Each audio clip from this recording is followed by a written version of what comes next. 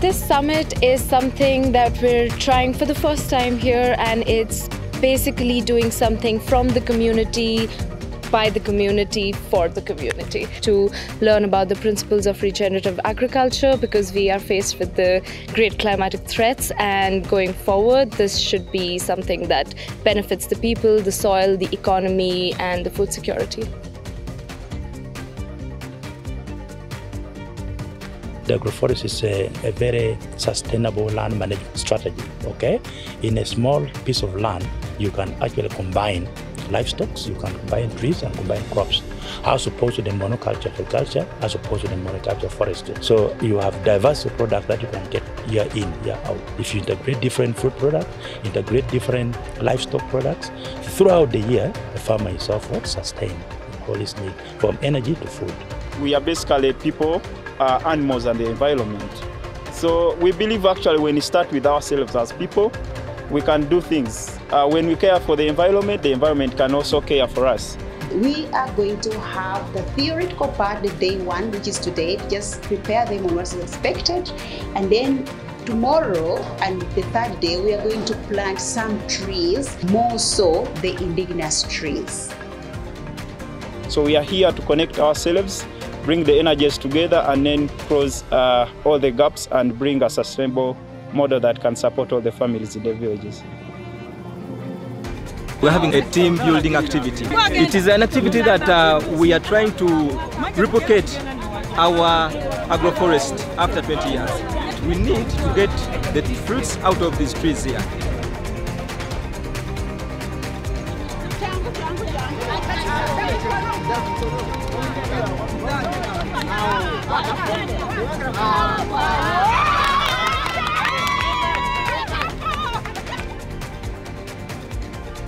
Like almost all the problems in the agriculture sector, regenerative agroforestry solves them. But mainly the soil degradation, or from the soil degradation to the global warming effects, the climate change impacts. Sustainability is leaving it the same for the future generations. Regenerative is making it better for the future generation.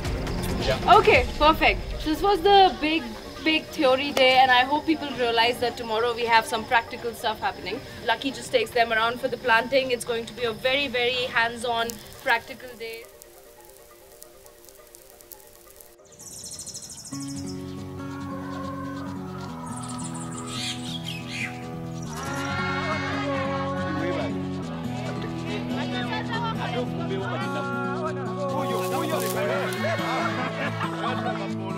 I'm just excited to get to know how I can best design my plots to integrate them with other crops of my interest. I'm even excited. At least be working with my members around. Adako wapapali, adako watoke, adako wapapali. So we know that on the lower side we'll have turmeric. Now on the upper side you can plant ginger. Agroforestry, it's going against our modern agricultural techniques of monocropping.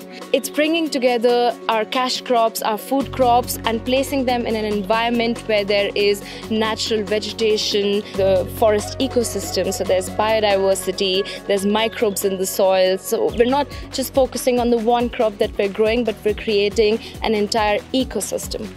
And that is what agroforestry brings together, and it benefits the biodiversity, it benefits the soil health, it benefits overall the yield of the crops that we grow there.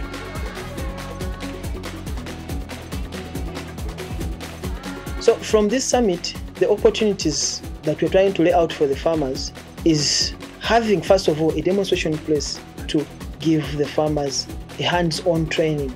So this is a training center that whoever, any farmer out there who wishes to start it, who has copied, who has felt the urge to have it, can come on ground and see how it is done and then go back and implement it.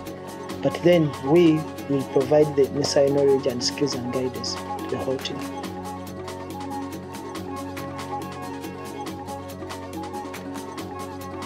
SINA is the energetic foundation we came here and this space is so beautiful, held in a way. Like you could see the love and the compassion from all the people, this community thing.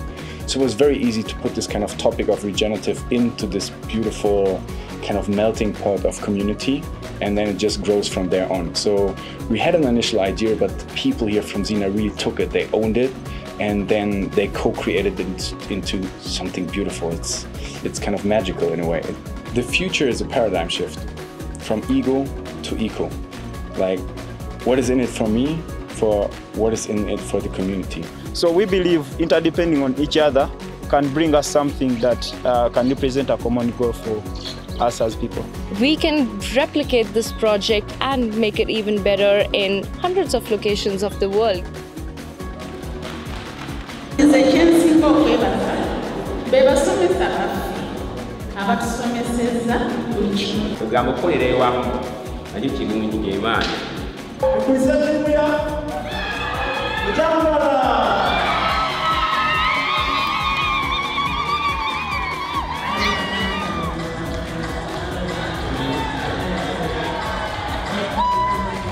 And this is the spirit we need here in Uganda and in the whole world.